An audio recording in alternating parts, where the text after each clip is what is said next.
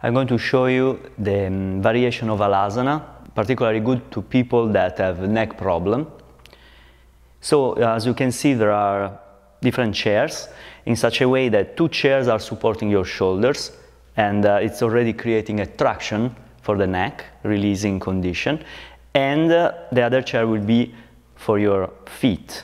The other chair and the other bolster is more to safety condition, just in case the person loses the balance, and also psychologically, because there is a kind of support behind, so the person don't feel that behind is empty.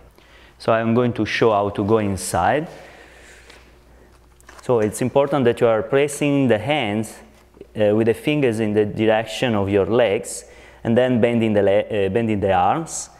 And after that, you are going to place the tip of the shoulders on the support of chairs and roll sticky mats.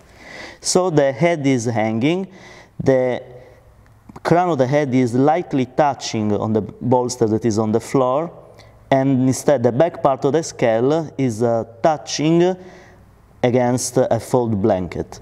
After that, you are bending one leg and then the other one. In such a way, you are taking the final pose of the Halasana and standing the legs. And as the last, you are releasing completely the arms.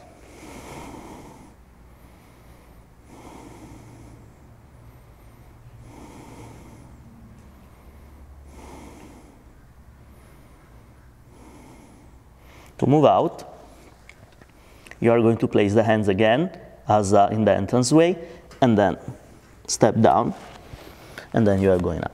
You can also use to create the condition of pressure of the arms. So in this case the support is high, but can be also lower.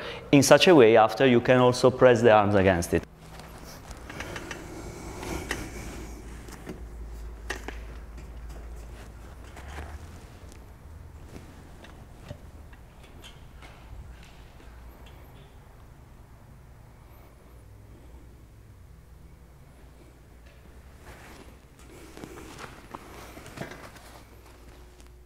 This kind of equipment is same as the chairs before, but it's made by blankets, bolster, and one chair only. The way to enter can be same,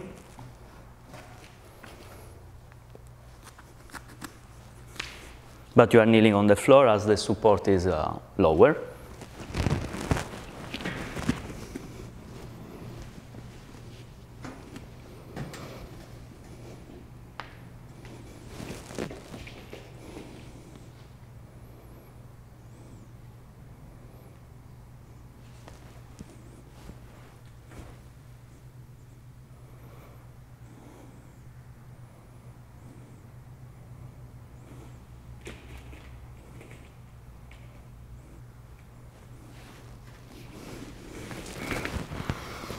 Or can be done from the other side too.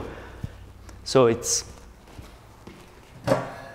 reminding more the classical version how to go in Halasana pose.